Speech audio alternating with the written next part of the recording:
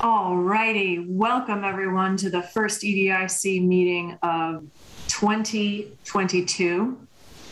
We're doing this virtually, as we have for nigh on 2 years, and we know the rules.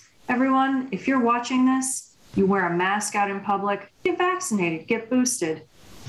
Trust science. Okay. Shall we lead with first things first? I believe that typically we're going to approve some meeting minutes. Now, I have one suggestion. Josh, did you get my message about? Yes, I updated the date on the old ones. Okay. Do I have an updated one that says that at our December meeting, we approved October 19th and November 3rd minutes? I've made the correction. I haven't distributed it to everyone. I'm figuring. Okay, so we'll just vote on this with that as an understanding. Oh, we've got a Jeff bag incoming. Question though, are we? Incoming, Jeff. Do we have the November minutes that we were still going to for the real meeting in November? I sent those to you, Gwen. Oh yeah. No, I mean I have them. I didn't share them with any of you. Nope, we sure don't. We'll do that in February. Okay. Sorry, someone write it down that I have to do that. Oh, jeez. Okay. You guys need a Barbara LaBombard on your team. Yeah. Usually we don't. We had a strange 2021 where we had a lot of every 2 weeks meetings instead of every 4 weeks. And that really, I'll tell you what, that turned into a logistical challenge. It's the end or the regular meeting minutes from November that we have to approve formally in February, right? Right. Okay.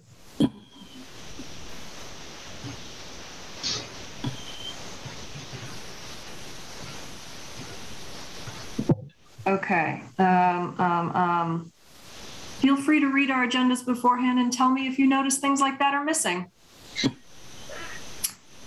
And that requires me forwarding you a message from Cassie. Okay.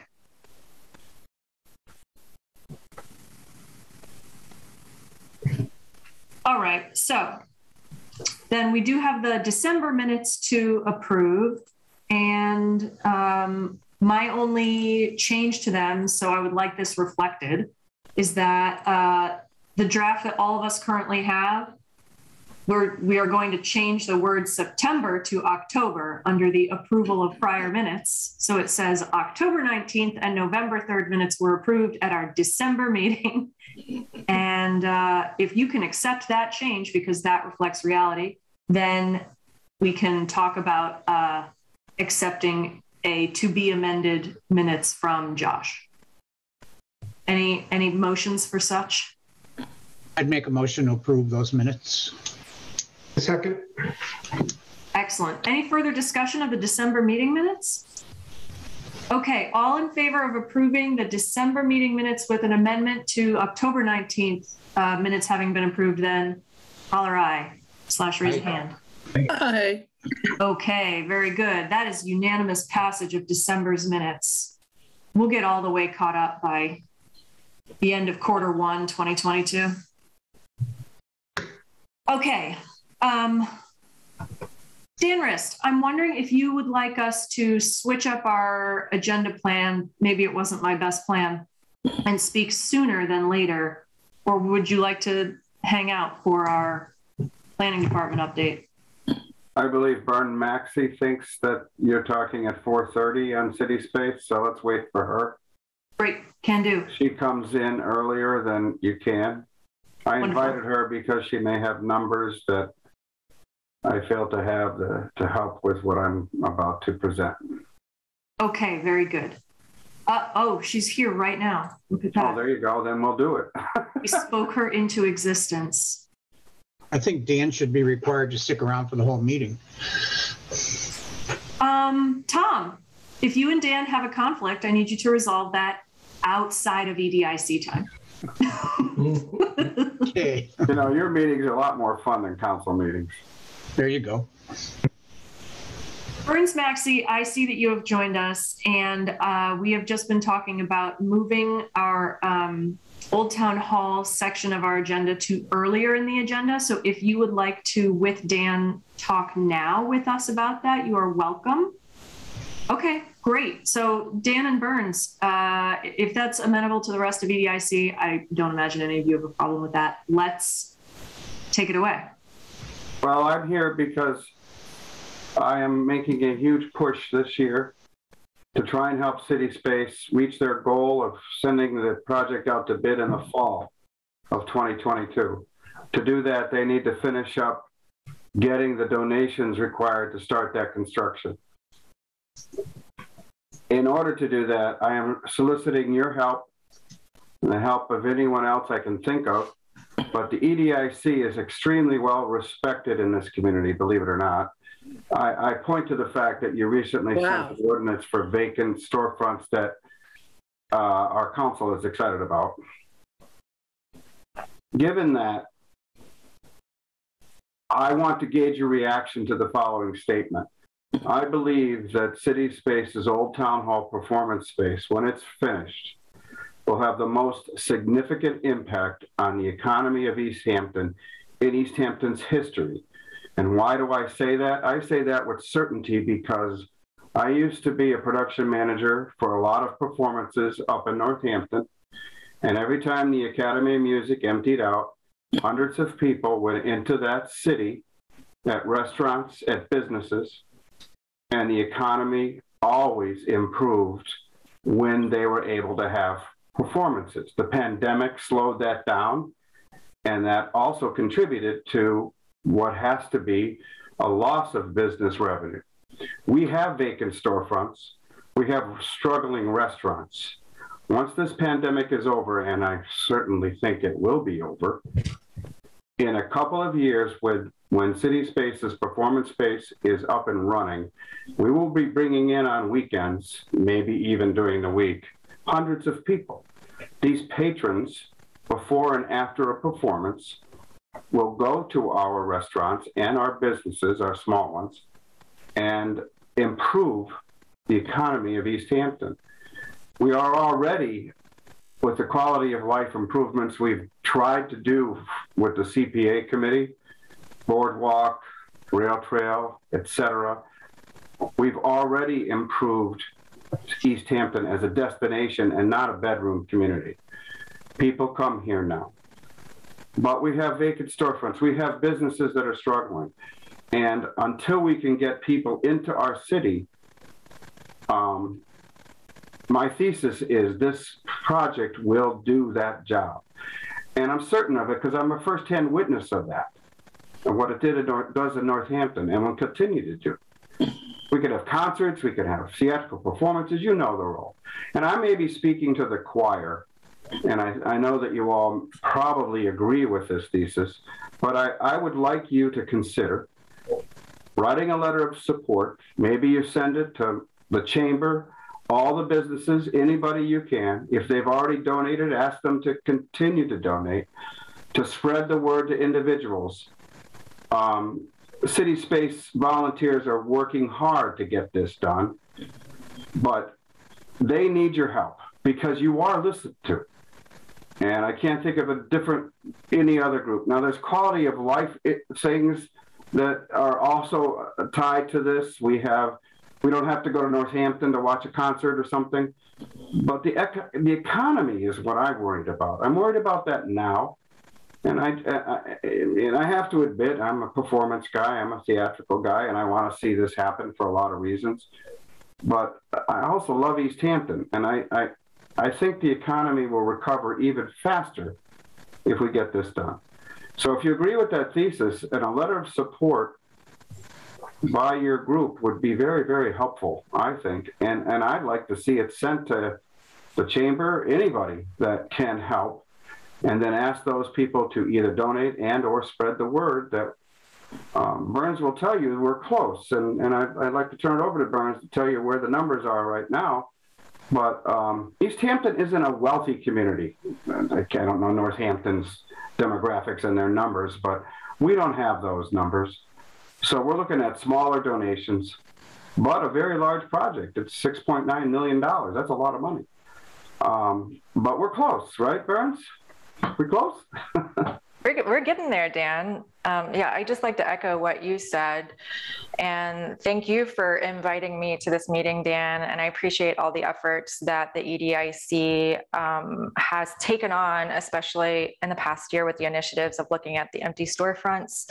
When I walk down Main Street, it really saddens me to see emptiness in over 7 storefronts, I think, or just right near the old town hall. And I know that this project will absolutely shift that easily. There will be people that are clamoring to use those spaces. I don't see for rent signs in those buildings, and I would love to see those there and for people to inhabit them. But just to give you an idea of where we are and kind of the impact of what this project will have. So it's a $6.9 million project, and we have raised with pledges and cash $4.38 million. We also have a bond bill that is sitting on the governor's desk that is $750,000. If we had that put together with that $4.3 million, we have just $760,000 left before we get to the $5.9 million mark to put this out to bid. That's not a lot of money as far as looking at this, the full range of this project. So it seems really feasible. We're getting there. As Dan said, you know, this project, we're looking at all kinds of sources of funding. We know that Easthampton, this is not in my head and in our board's head, an Easthampton project. This is a Western Massachusetts project. And Easthampton is so fabulously situated in the Western Massachusetts Pioneer Valley region that we are a hub for this kind of thing. There's all these performance venues opening up all over the place throughout the region. The difference here is we're providing affordable space for artists and community members to imagine what they can create within the space, rather than inviting, although we will do that as well, outside performers to come into the building and show their amazing talents too. So a key thing as Western Massachusetts, thinking of this as a hub for our region, as well as not just a performing arts space, but also a community space at large. So we're getting there. To get to that $5.9 million mark, we can go out to bid. So we have all the plans in place and we will be ready to go. It's a 350-seat performing arts space with about 10 sold out shows a year. We'll see close to $100,000 in collateral income to the businesses around Old Town Hall. There'll be more than 10.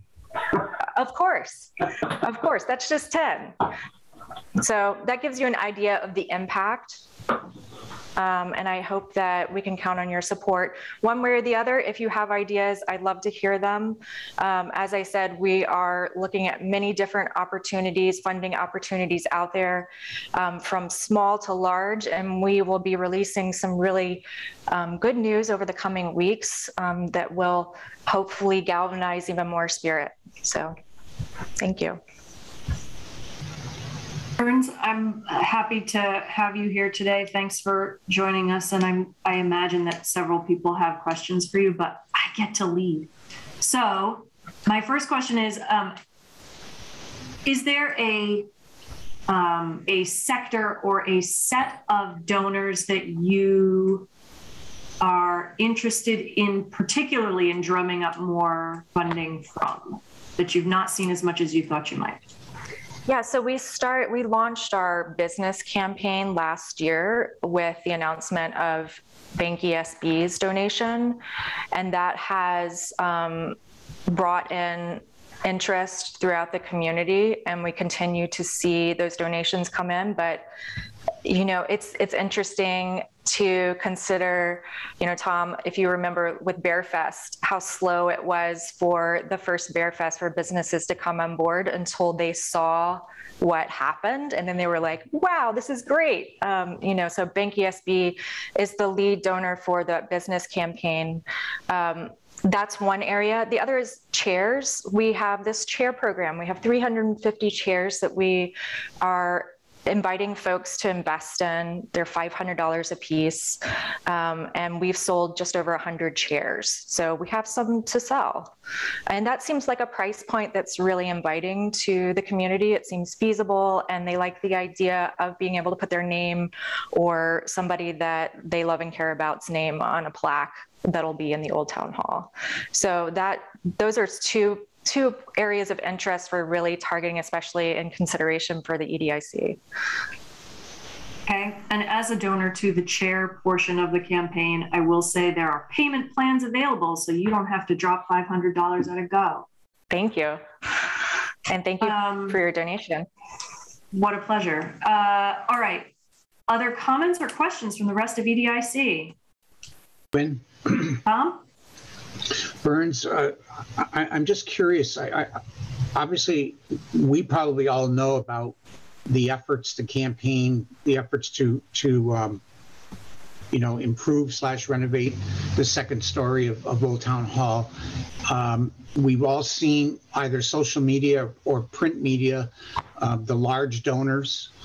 I'm just curious if there's been any grassroots effort to John Q. Public. I know, like I said, I know about this project from top to bottom just because I know important people in the community like Dan Rist. But I don't know if my neighbors know about it who don't happen to be connected. And I'm not trying to simplify this, but to get $760,000, you need 760 people to give $1,000, if I did my math correctly. In a community of 6,000 people, granted that's man, women, and child, in a community of 16,000 people, I don't know how many households that is, 8,000 households maybe? Roughly. Boy, 760 doesn't seem like a big mountain to climb to get 760 people to give $1,000. It really doesn't. And I invite you to talk to your neighbors and to those that are connected to your neighbors. And, that's how the thread happens. A few things that we have done specifically is when 2020 hit and the pandemic hit, we launched a virtual tour to get people into the space. One thing that we found is that people respond when they walk into the building, especially in the second floor, and they can envision what could happen there. And we sent postcards to every household within Easthampton about the project. What I was looking at, Burns. I wasn't sure there was some sort of mass mailing, so that's good. Yeah, and that's always a good thing to do, to reach out. We definitely gained new supporters from that, as well as a lot of interested folks who had never heard about the project. But it's always good to be reminded of that. We do get the word out on social media about donors who are in the $500 level or below even. So as well as those major donors, because you're right. I mean, if you see that somebody's given $500,000, that's awesome, but that might not seem tangible to you. Yeah. Other questions or comments from EDIC? Cassie, you're muted, friend. There. If this is perceived as being a Western Mass project, which I think is very cool, are there ways that we can extend out into Western Mass to large companies with deep pockets? This is not an area of my expertise, but like Yankee Candle or some of the other bigger players. Yes, if you have names and thoughts of who could be added to our list of who we're reaching out to, if you have connections to any folks that are major players within those businesses, we have everything. We have naming opportunities throughout the building, from $10,000 to $1 million, where you can name different rooms and spaces throughout the building, from the bathrooms to the auditorium. And so there's a lot of opportunity for people to add their names or of their businesses as part of the project too. But yes, if you have names and thoughts, please share them with us. Just because, you know, we don't necessarily think of all of the businesses, and sometimes are blindsided by our own understanding of who's in our arena. Anybody else on the EDIC side have a question or a comment? Tom's got another one. Sorry, Gwen. That's okay. I'm wondering, you know, you were kind enough to share with us Dan's letter to the editor. I'm wondering if EDIC could do something along those lines, do sort of a letter to the editor and have each of our names on there, not just EDIC, but put our personal names to it, because then people we're connected to might, you know, there might be a ripple effect there. And yeah, either you could write it, or Paul's really good at writing too. Sorry, Paul. Why are you apologizing? I think it goes to Paul's ego and all of your egos. I am here to tell you that you do have impact. And that letter would be fantastic, because it sends a message that this group realizes the economic impact that this project has. And secondly, if you have an email list, or maybe Mo's group, the chamber, has an email list, and you can send that letter of support out to there, it spreads the word. And maybe you can mention the ideas that you brought up about donating, getting to other people, especially the chair idea, where, you know, people may not know about the fact that you can buy a chair or donate for a chair at the, have your name there forever. I think that's fantastic. Any letter, all I'm asking is use your influence in some way. A letter to the editor and a letter in your email list that'll jumpstart this. I know 760,000, I guess I'm just not living in bankers' mathematics, but 760,000 still seems like a lot of money to me. And 760 people giving $1,000, I don't know whether we're going to find that, but maybe twice that many people giving 500 would be possible. And we're not talking about a lot of time here. If we want to reach that fall 22 goal, we have to work quickly. So I'm asking you to consider that, Tom's idea especially, because you do have influence. You really do. And I'm here. I wouldn't be here if I didn't think so. So thank you for listening. And even to us bankers, 760,000 is a big number. That's why we break it down to the smallest common denominator. And you broke it down even better. So we need 1,500 people to give $500. And that what's that, 1/10 of the population? I mean, it's not bad, but right. Paul? Yeah, I think that there's certainly, this is a receptive audience. I think you said earlier, preaching to the choir. It's not hard to sell us on economic growth projects. This is definitely seems like it would be that. Whether or not it would be the biggest economic driver in the history of the city is tough to say. I mean, you know, I don't know. I would look at like Williston and be like, oh, well, they've kept us afloat through some tough times, you know, but still huge opportunity. I think the demographics in the area are favorable for this kind of business. There's so many possibilities and potentials with that space. And even I would wonder, and I don't know the people involved, but you know, Northampton does such a good job kind of cross-promoting all of their venues. If there was any way to tie in promotionally as we have events coming up. But really there's so much potential with that space and with what we could do with it. And I think that we'd be happy to create just speaking for myself, but I imagine so. Yeah, we'd be pretty happy to write a letter of support and do what we can to help you guys. Thank you so much. That does make me wonder. I read my Winterfest email, but I didn't retain all of its contents. Does Old Town Hall have a plan to have like a, hey, we're in Easthampton too thing during Winterfest, which is very pond oriented? We do not. We do not. Okay. We in the past. I'll wear a sandwich board. Okay, that would be great. It wouldn't be the first time that's happened outside the Old Town Hall. Yeah, so we really are focusing on our efforts right now for our first floor space. Unfortunately, nobody's using it for the Winterfest to my knowledge. And we renovated the old flywheel space and received our certificate of occupancy right in time for Omicron to happen. So we are just stepping gingerly right now, but we have so many people that want to utilize the space, from everything from potlucks to storytelling workshops to performances that have longer runs from 1 to 2 weeks. So, there's a lot of need. When we opened up the space for use, we had over 15 requests within a week's time for use of the space. So we had done a significant amount of surveying for the building and the first floor space, but to see that actually come to fruition and people say, yes, we need this, we want this, was really exciting. So we're excited to open that back up and get that revenue in action, as well as host things like Winterfest. So if you have friends on the Winterfest committee, tell them to come use our space. Well, so I think that you can hear that EDIC is supportive in general of Old Town Hall's renovation and its contribution to the vitality of our city in the near and the long term.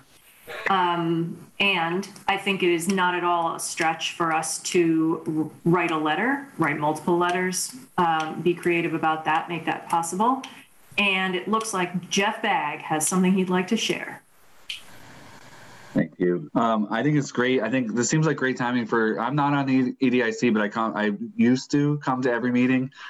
I haven't come to a couple for a while now, but I think this is good because I hope this is okay, but like to share, like to bridge the gap for like Dan and Burns and the committee's talked about engaging more in projects and project support. So I think this is kind of like a perfect example of one where EDIC is, can really emphasize its support for this. In terms of the biggest impact, I think definitely to arts and culture and kind of continuing to make, anchor Easthampton for an arts and culture destination. This will have one of the biggest impacts for arts and culture. So if that's one way to kind of finesse that a little bit, that in my mind, that would be kind of a much simpler way to say that. Just a tidbit on things that would come forward again for EDIC to continue to support the project is things like parking and shared parking and wayfinding. And then, the promotion of the space once it's solidified, I think would be ways that the EDIC would continue to see this through. And then we have, on the agenda is the local rapid recovery plan that the city has done. And, the Old Town Hall is in that plan, and the EDIC is having discussions about, I think, what do we do with that plan and how do we promote the projects listed in it. So I see there's kind of multiple ways for EDIC to not just do this once. And if EDIC latches onto the idea of a newsletter, then it'll be just another way to echo promoting the project, because it's going to be, if we can get all the funding, if Burns and her crew can get all the funding, then there's construction, and then there's like the thing that everyone would be able to continue to promote after it's there. So EDIC would have like a role like throughout the continuum. This is kind of the first glimpse, not the last. So I just wanted to chime in on that. Useful. Thanks. And if I may say, just a continuation of that, I don't think it stops at the Old Town Hall. It really does include the Main Street Historic District and the Union Street corridor, and going on to the Cottage Street Cultural District. And many moons ago, when we applied for the Cottage Street Cultural District, we looked at the entire city as a possibility, and the MCC was like, no, there's not a connecting point here. And it really does start to connect the Mill Street District, the Mill District and the Cottage Street area. And it's sort of like this sort of full U that we've created as the initial layout and design of the city. We've like brought it full circle. Truth. So, friends, what should we do next? Shall we tell Dan and Burns that we commit to writing letters of support and thinking creatively with them as we move forward into fundraising for Old Town Hall and rah-rahing? Yes, absolutely. Okay. I'd love to see that letter before you send it out, but or after you send it out. I just hope that we don't delay on this too much, because we're looking at a deadline of fall to send out to bid. So I think that the timing is important right now. So if you can move on. And EDIC moves quickly when we're jazzed, and I think we're pretty jazzed about this. I'm glad to hear that. Very good. I guess I have another question. Are there any other fundraising initiatives that you have planned in the near future? Yes, so we have a number of fundraising initiatives where we are looking at potential sort of different types of fundraising initiatives. So the way that we've done this in the past is we've had smaller and larger events.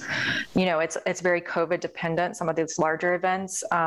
So some that we were planning on this winter, we're moving out to the spring. Some are smaller private events in people's living rooms and things like that, which we've seen great success, that you get a bunch of your friends together. You know, our board has done it, extensions of our board, people that just are connected and interested in making this project happen, invite their friends into their living room, and we come and talk about the project and get people engaged with it, and hopefully to donate as well. So those are some initiatives we've done. And we're also looking at some things that'll be coming out soon that I can't quite expose here at this meeting that are really exciting.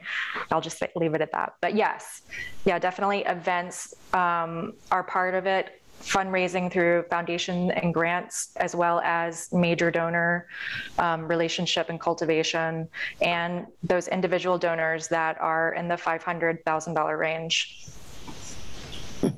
A second thing, I just thought of this. When Paul's writing his letter, maybe a second letter to our state reps, telling them, number one, we got to get on that bond release. I hear a catch-22 happening, that they're not going to release a bond unless we start building. And we have phased in, as Burns, the project in a sense that we're able to do some. We just approved, the council did some infrastructure improvement in the Old Town Hall as part of the project, but they can't begin massive construction. And it would appear that bond isn't released until they know that something's happening, like maybe that you build the elevator and then they'll release the bond. That's not going to work. So letters to the state reps about that bond, and if there is any American Rescue Plan Act funding out there, I mentioned in my letter to the editor, Holyoke's Victory Theater just got $250,000. Why can't we see some of that as well? I'm talking about from the state. I know the city may be getting some of that money, but that's got, you don't know the kind of wastewater treatment plant issues we've got, so I just won't get into that. But in any case, that's the kind of thing too that you guys have impact on. So letters to the senator along those two lines, the Senator Velas and Dan Carey. Dan and the senator seem to be very much in support of this, but they need to talk it up at the state level so that bond gets released. So maybe we get some infrastructure money too. Okay, that's useful input. All right, I think that we need to close out this conversation and get some input from Jeff Bagg. Dan and Burns, you're more than welcome to stay and learn. And also, you know, let me know if you want to come to a future meeting. Maybe we'll come to your future meetings. Watch out. You're okay. happily invited to any council meeting, Gwen. Oh, gosh, thanks. What a treat. They're not that bad. Yeah, they are that bad. They're frequent. I'll call them frequent. So do we need to do anything right here in the way of yays, nays, motions? Do we, or is this like we've got a little gentleman's agreement here that we're going to give you some support? I think that. Your promises, your word is good enough for me and Burns, I'm sure. So. If you need any help with information, you know where to find me. I'm happy to supply it. Great. All right. Thank you both. I appreciate your time today. Thank you. I look forward to Paul's letter. Sorry, Paul, I put you. It wasn't me. It was Tom that did that. So Thanks, Tom. Thank you guys very much. you're Thanks. welcome. Bye, you too. All right, so Jeff Bagg, welcome to our meeting. It's been so long. Your beard looks great. Would you like to be part of our conversation today? What's going on in planning? Thank you. Yeah, I was speaking at the agenda. I was speaking at your agenda. Do you want to talk about the things on your agenda first and make sure we cover those? I do, yes. Okay. So I apologize for missing a bunch of meetings in the past. My schedule is like ridiculous, but I think it's going to continue to be that way. But I am trying to commit to coming. It's just at this time, my kids have a lot of activities now, and the 4 o'clock time frame has been more challenging than I would have thought to get to these meetings. But so that's really that's the reason I haven't been here. So looking at the agenda, was it Cottage Street development? I didn't know if you had a specific question, or if you wanted to give me a little guidance first before I try to talk about what that question might have been. I think this came to our attention recently from Tom. I think it was along the lines of, we had some energy behind Jim's, the package store, and the gas station next to it. What do we know? What's going on there? Yep. All right. That's what I thought, but I didn't want to be presumptuous. So we all understand it's a private developer who's doing that project. So the thing that I understand is that they are moving Jim's package store to the building that's behind it on Adams Street. You notice that the color of it changed, so now it's a green building, but it once was the Harley Davidson spot. So they are renovating that to prepare for the store to move there. And good, bad, or indifferent, the zoning change that was approved like a year ago to allow businesses to change spaces if they're not making substantial improvements to the exterior, changes to the exterior, then they can do that without permit approval. So that qualified to move the package store there without review by the planning board. So my understanding is that has to happen first. And then what we're being told, and we ask frequently because it's a project that we think is pretty good for the city and for downtown, that would allow them to proceed with the demolition of Jim's and the gas station. So that was a change that did get approved by the planning board a while back, which was a change to the project scope.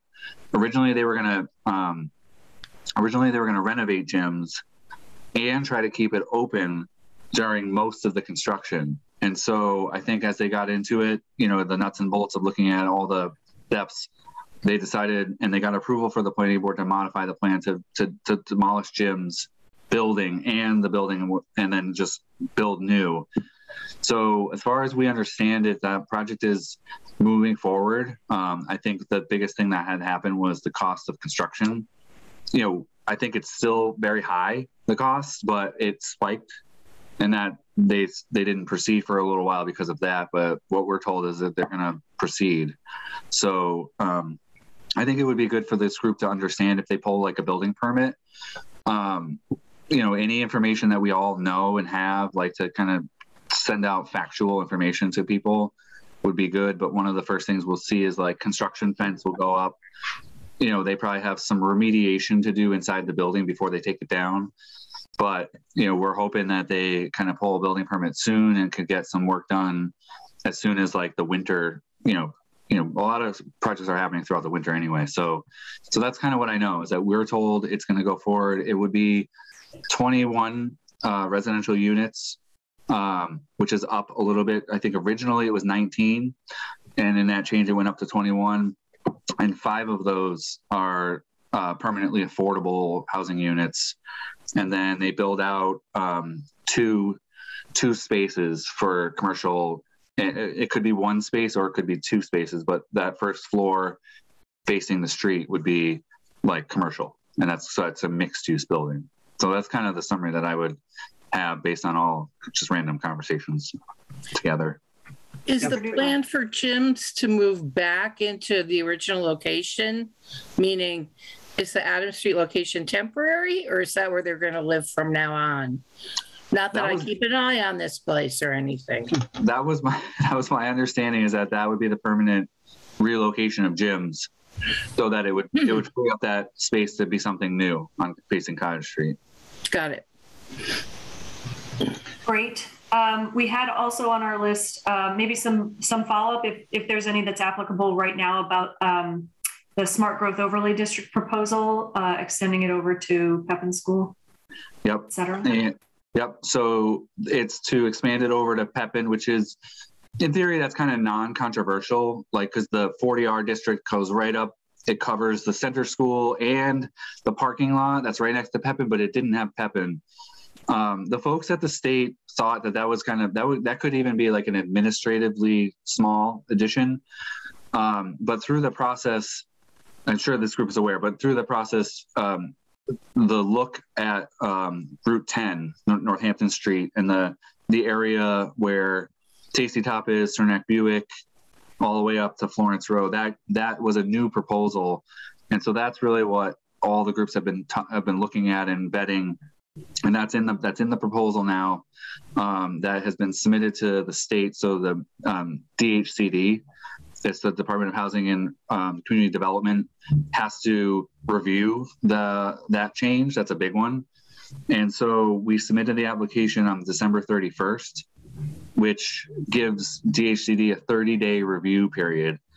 So we're in that 30-day review period, and what's supposed to be happening is next week, on the 25th, is the next continued hearing of ordinance in the planning board. But I think what I'm a little bit concerned with is we may not hear back from DHCD before that. So that meeting it should happen, but we might go over nuts and bolts and then continue that for another period of time so we can hear if DHCD has comments. So that's kind of the status of that. But I think EDIC's presence there would be helpful, to maybe on the 25th, just to be there. And then, as that process unfolds, it would be good to have some representation from EDIC there to just be prepared to talk positively about, economic development and the production of housing are both like really important things that this group has talked a lot about, and that amendment would help with both. Is there an obvious place that will just exist publicly to know before that meeting happens, whether we have heard from DHCD or not? Or can you tell me? I would be able to indicate to you if we've gotten the feedback, but we have to convene next Tuesday, regardless. It's just whether we'll have enough substance from DHCD to kind of take a next step or not. I don't know that yet. Okay. Tom? Jeff, I know that the last joint meeting Gwen and I attended, and I jumped off after about an hour just because it seemed like it was a slam dunk. It seemed like everybody who was there was in favor of this change. And so while I could have chimed in and spoken positively about it, it almost seemed like it was going to be redundant overkill, if you will. Yeah, and that's a good point, Tom. I mean, what stage of the process we would be in now is the local public hearing process. That's planning board and ordinance, and then it goes to full city council.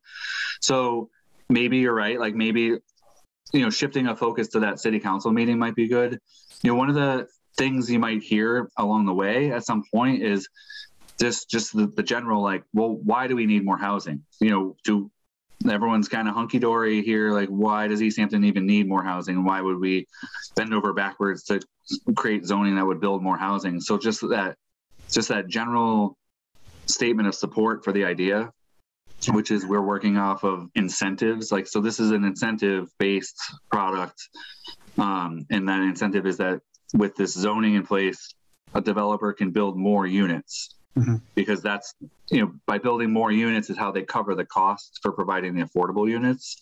Right. So if they build more units, we get 20% of whatever the units is become permanently affordable. So, it's an incentive-based program that we're trying to support. And so just having that consistent, support along the way in case we get people who, were for whatever reason opposed to have more housing, that would be the idea. But I apologize because now I'm thinking about this and not knowing if we're going to move substantially next Tuesday. I understand the issue with people arriving at that meeting. Well, it's not a bad thing to have it on our radar, so that's okay. Okay. Your comment about looking at Route 10 triggered something in my head. I did see that an upcoming, maybe it's a planning board meeting, I don't really remember. There is a proposal to build a drive-through Starbucks near Tasty Top. Yeah. Yeah. Continuing to go. I can solicit your input on that right now. I can also, I think that meeting is this week, maybe? I think it's tonight at 6. Yeah. So I think that I'm trying to figure out whether that is the sort of thing where we need to have that more, hey, EDIC, is this something we want to speak in favor of in a week? Yeah. I don't know how we do that without having a regular meeting. Yeah, no, it's a trick. And it's, so, you know, the mechanism that we put in place earlier was that the chair of EDIC is supposed to get an email, the transmittal. So when the planning department gets an application, we have to transmit it out to boards, committees, and public officials. And so, Gwen, I got to check to make sure that you've been getting those. But that would have been the moment in time about a month ago. Well, maybe between 2 weeks and a month ago, you should have gotten an email. And if that's not happening, then I got to work on that. Curtis, who is the assistant planner, who deals with planning board, announced that he's leaving. He's taking another job. Like, it's a good thing for him, and I wished him luck. But I will be filling in that role again temporarily while we advertise the position. But so I'm going to double check that. But so tonight, the planning board is going to hold the first public hearing on that application. You know, I think, just to be candid, and I know that what we're doing here in the public meeting, but I think traffic on Route 10 is one of the issues that will come up. But other than traffic on Route 10, this is kind of a standard application. I will tell this group that if you're imagining looking at Route 10, Burger King is on your left. There's always been, if you've ever looked at it, there's that muddy dirt lot right next to Burger King. That's where this next development is going. It is not consuming the whole rest of that parcel. It's kind of running parallel to looking at McDonald's, Burger King, and then there would be this other drive-through facility, which is proposed to be a Starbucks. Right. So it consumes about 100 feet by like a certain depth in of that parcel, but there's a lot more of the Tasty Top lot left for these other discussions that, you know, with the supporting housing and things like that. So that is before the plan. I don't know if this is a one and done. I think it's a little bit bigger than just one hearing and done. But I think the biggest issue that we've seen is the potential impact to traffic on Route 10. Right. Gwen. So, oh, sorry. Yeah, go ahead, Cassie. Passions run high on this subject. I see you, Josh Rosenblatt. Is this something that we should formulate an opinion of as a committee? Well, right. That's my thinking, having just looked out of curiosity at the next agenda and went, okay. So the timing is bad because we have 10 minutes left of this meeting, and that first hearing is in an hour. Yeah. So if people have strong initial reactions, we can decide from there whether we've got something to say as EDIC. If you need convincing, I don't know. People have strong initial reactions. Tom, you got something? Josh, you're making a face. Tom, I am all. Oh. My worry about something like Starbucks is that it's not a local business. Yes, it has the potential to bring a lot of money into Easthampton, but what's the longevity of that money staying in Easthampton when it's a large multinational corporation? It would be much nicer to see something like a Shelburne, even though there is one on Union Street already, but something that's more local go into there. But that's my personal opinion, and I don't want that to fly in the face of potential economic development for Easthampton. So if I'm alone in that, I will respectively keep quiet. Yeah, I think like the Dunkin' Donuts, Josh, over at East Street and Route 10, 5 and 10, on whatever route it is. 5. I think the bottom line, and I'm not trying to be flip about it, but the bottom line is the tax dollars. To me, that's the real benefit to the community. Will Starbucks be a big supporter of a Little League team or some other things in town? Maybe, maybe not. I don't know if it's going to be it could be a local franchisee for all I know. I'm not sure. So I don't want to discount it just because it's a major corporation, but and I think, Jeff, you gave a great clarification, because this thing blew up. When Cassie talks about passions running high, this blew up on social media because the general statement was Starbucks is going on the Tasty Top property. And somebody thought that meant the entire Tasty Top property, and never thought for a minute it would be this small footprint next to Burger King. And so hopefully that gets clarified in your planning board meeting.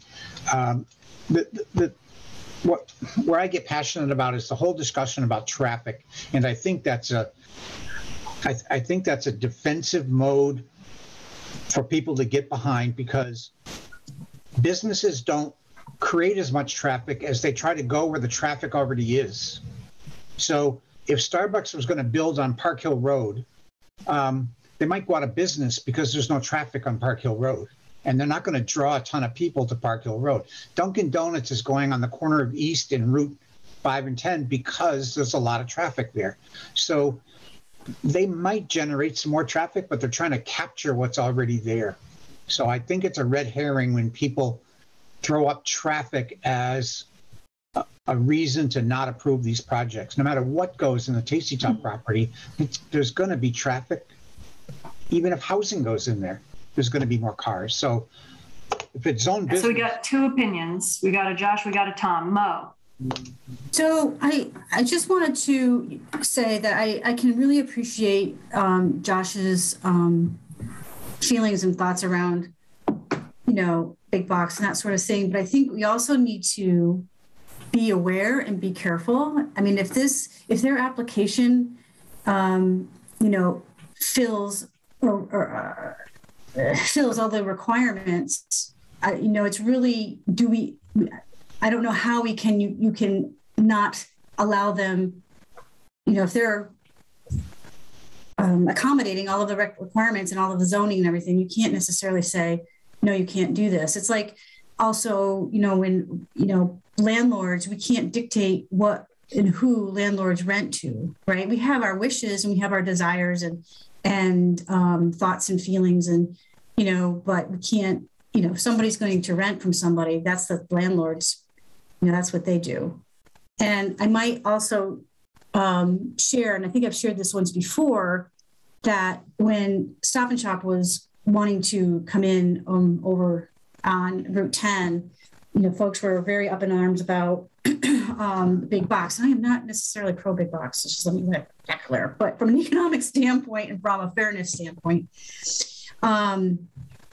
people were upset about that. But I heard a lot of input off to the side. Well, what we really need is a Trader Joe's. And it's like, well, one man's big box is acceptable, yet another's is not, right? So that gets kind of sticky, right? And that's my comment. Paul.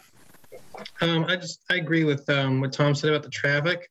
I did see that. I believe there was a potential Dunkin' Donuts going on the top of Mount Tom, where the old they were operating like an independent type coffee thing up there before, but they shut down with the pandemic. And I believe that was defeated, and the main thing was traffic. And I thought to myself how ludicrous that was, because that street's always jam-packed, and they were just running the same exact business up there, but people still defeated it and saying it was going to be a traffic issue.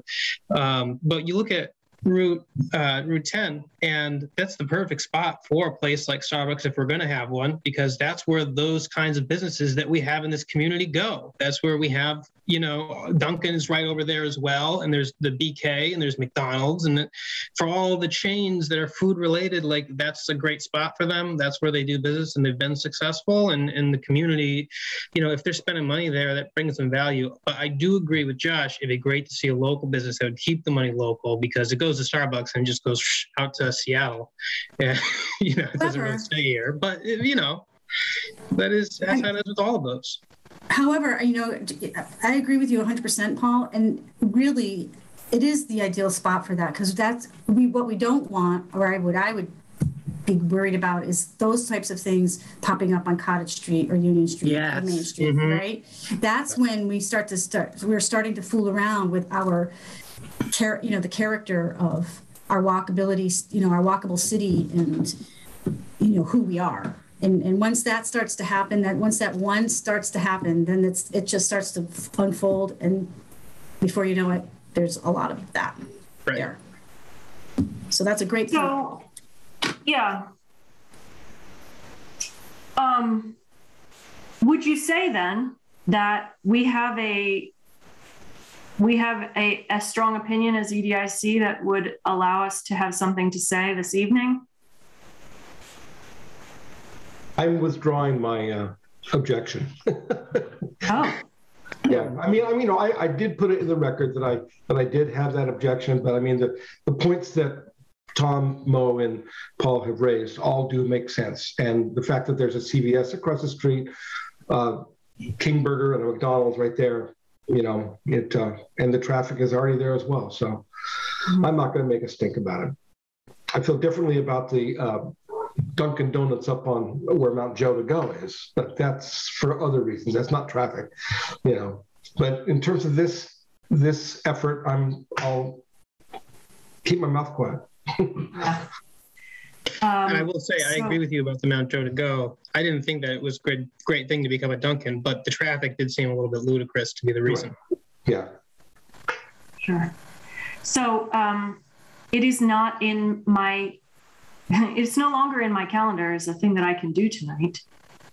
Is it conceivable that sending a message via email or whatever to members of the planning board, et cetera, is a worthwhile thing to do this close to the public hearing, or not really? I don't know. Is that allowed for us to do that sort of thing? Yeah, I mean, technically it could come in still. I mean, yeah, that could happen if the group kind of decided. I think the other couple things are that I'm not sure that it'll be approved all in one night, and it might be interesting to see what kind of feedback comes through in the public hearing. I don't know, if this is going to draw a lot of people out. It very well could, but I think this is an interesting discussion, because I think we all understand, like, we can't dictate what happens on the private properties. So it's tricky when someone says, I want a Trader Joe's, because I kind of would like that too, but we can't necessarily like make that happen unless the private landowner is able to come up with that conversation and get the deal for them to come. We're at a little bit of like, we're at the, I wasn't gonna say the whim, we are bound by some of the decisions that the private landowner is making. We tried, this is the same property that we were trying to support, a cannabis amendment to allow cannabis cultivation. And so that didn't work out. So, this is kind of, maybe that's in response to this a little bit, but yeah, I don't know. It's hard for me sometimes to give input on something when we haven't had the first public hearing. So I'm trying to not say too much yet, but I think the one thing I do want to fix is, Gwen, in getting you on these transmittals for you to kind of see these applications coming forward. And then that would be that's the cue to get something to this group ahead of time, not the night of. It was happening for a little while and it stopped. Okay. Sometime. I would also quickly add that for us to generate some sort of letter for the hearing that's in 59 minutes, I think it might be a little bit short notice for us. And I'd rather I agree. So I was thinking of, there have been times when I've gone to things and been like, okay, so I'm a private citizen. I happen to be the chair of EDIC. Here's what I think. And they make of that what they will without me saying I represent the EDIC. So, Mo.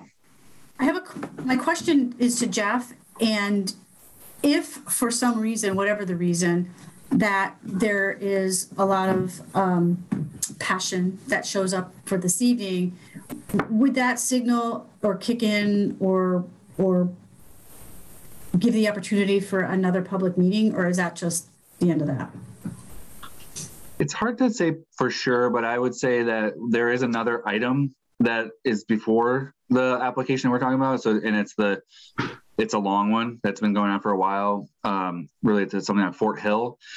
Then they'll take up this this new application, and if there are a lot of people who want to speak, then just by the length of time that the planning board usually meets, that might just cause another continuation. But I guess if everyone came and said they don't want a Starbucks, like that's not one of the things on the list. Like the planning board doesn't like go through the list and say, oh, it's a use that no one wants, okay, so we can deny it. Like it's just not one of their criteria. Right.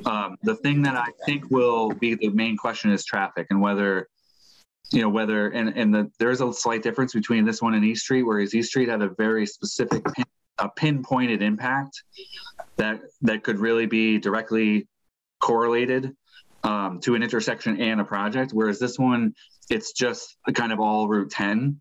So the likelihood that at the end of the day, that's the end of the deal, I don't think that will happen, but the planning board might want to get more information on traffic, for example, and that would definitely cause a continuation to another meeting. So, okay.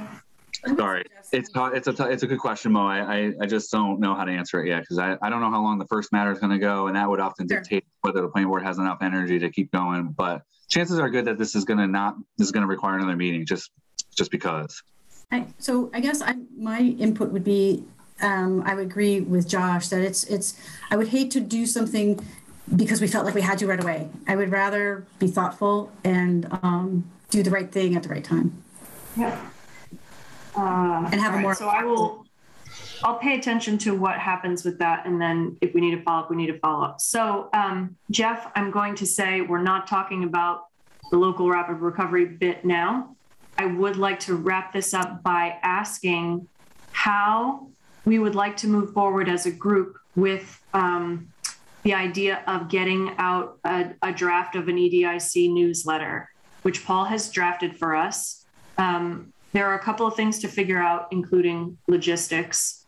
Are these the topics that we want? Like, can we all sign on to this in good conscience? I think that we can in general. I think it's good writing. Nicely done. Thank you, Paul. And maybe instead of saying, well, we need a whole group live editing session or whatever, I'm wondering if a couple of us can say, we will be the subcommittee that decides what's happening with this newsletter, and the rest of the EDIC trusts us to do this well, and they will see it through ASAP. Thoughts on that topic? Mo? I need to sign off shortly, so I wanted to share, and I think, Paul, you did a really great job, and job well done, and I think it would be very effective because it's short, sweet, concise, and to the point, and that is my 2 cents. Well, thanks. Good job. Well, thank you, Mo, for reading it and for having that input. Have a really good night. Thank you. Bye, all. So thoughts from the rest of you? What do you got? I loved it, Paul. It was great. I wouldn't change a word. My only question or comment is by identifying it as a newsletter, it gives the impression that something's going to be happening on a recurring basis, like a monthly newsletter, like a quarterly newsletter. Yeah. What if it was simply EDIC news and it just came out whenever we had some news to report, as opposed to some regular schedule? Because when will the next one come out? Next month, next quarter, June, I don't know. Does that matter? It's just, to me, the word newsletter connotates a regular communication. Yeah, I'm with you on that. And that's part of the conversation that we had when we were deciding to do this in the first place is, let's not overcommit ourselves necessarily to something that you're going to know comes out on the second Thursday of every quarter. Because it might not. Right. I'll say that I used the word newsletter just because it was just kind of the theme I was going with, is I want to write like kind of a letter to people that is selling them news, but in a positive and kind of an informative, but kind of a lighthearted way. I don't want us to certainly commit to a schedule of releasing these things. I think it's something that we can do as we feel like we want to. Yeah, I think that's right. And I think that we could even say, when we've got stuff to say, you'll hear from us, or something to that effect that's more elegant than that. Perfect. The EDIC letter that has news. It's not a newsletter. Updates. Yeah. Updates. Yep. Yeah. Okay, so based on that, Cassie, do you have any preliminary response? Any hope that there would be editing or whatever? Do we need to get a subcommittee of editors together, or do I just need to go figure out logistics of how this gets to the city and how the city gets it to people? Yes. I'm asking you if you have your own opinions about the content as Tom and Josh. I thought Paul did a beautiful job. Yeah, same. Very good. Okay, so then I think what we're going to do then is Jeff Bagg. I know I'll get uninvited, I'm sure, from your meetings, but no, I thought Paul did a great job too. So the only thing I wanted to ask about was each of the, especially with that first one, each of the projects listed has more information available. It just so happens that all of them exist in the planning department's page, but I do think it could be good to include for more information, either click here or go here, because you're really just scratching the tiny surface on big projects that it's likely to be good for getting the word out, which is the goal, but I think it's going to be immediately some people might want to dig deeper. And so we do have pages like, except for the LRP plan, which I know we're skipping that. I wanted to get it to you guys. I have to figure out, we're going to do a press release to say it's out, and then I'll put it on the website somewhere. But so that too will have a place where there's more information. So each of them have more information available. And I just think that it might be good to wedge that in there. Like for anyone who wants more information, go here. So that was my 2 cents on those. Yeah, I think that's great. We can do that pretty easily, right? Okay, so then it sounds like I would like to get it documented that all present approve the content of that document, and amending it just with, for your information, see this link. So can I get a motion for such? I move to accept it as it is, with a little thing that says for more information. Is that it? And Yes. removal of the word newsletter. That's it. Yeah. I'd second Okay. that. Second. Excellent. Any further discussion? All in favor? Aye. Aye. Caller aye. Very good. 5 of 7 people. Man, killing it. Great. So we're going to do that. I will make it my task to figure out, who do we send it to? Where will it go? What is the timeline, etc. I will share what I learn with you. Is there any reason that we need to have another meeting sooner than 4 weeks from now? No, unless we think we might need it for the city space letter. I kind of think that we do. No. Yeah. Because I think that an action step from that is to draft something. Paul, Dan voluntold you that I took as tongue-in-cheek. You do not need to accept that. You do a lot of writing for this group, so you get to decide whether you want to take the lead on that or not. Absolutely. I am also happy to help with that, to create something that we can respond to. Okay. I mean, I think honestly, this one's not like a heavy lift. I can do the letter for a bit. That's fine. But if you'd like to, certainly you should go ahead. And, I don't want to take it away from you if you are interested.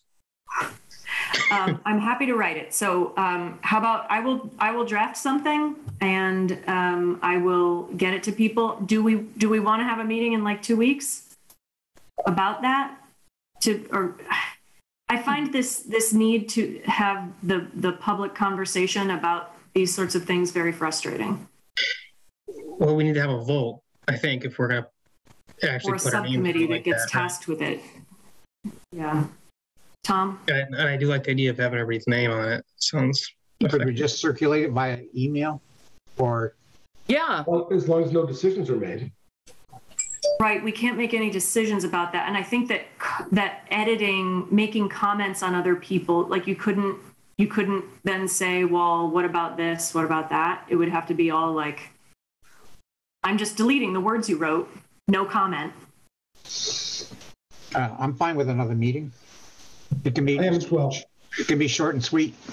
Yeah. All right. So I'll send you guys. I think that a Tuesday at 4 o'clock maybe is okay. Mm-hmm. Okay. Yep. So I will work from that assumption, and we'll schedule that. Okay. Let's get out of this meeting, shall we? Yes. I move to adjourn. Second. Seconded. Oh, wow. We're all seconding. Okay. Any further discussion of the need to stay in this meeting or leave it? Hearing none, all in favor of adjourning, holler aye. Bye. Great. Have a wonderful evening. Thanks for your time. Thanks for staying 12 minutes longer, and you'll hear from me shortly. Thank Great. you. Thanks, you Bye, guys. everyone. Thank you, Jeff. Everybody, thanks, Jeff. Bye.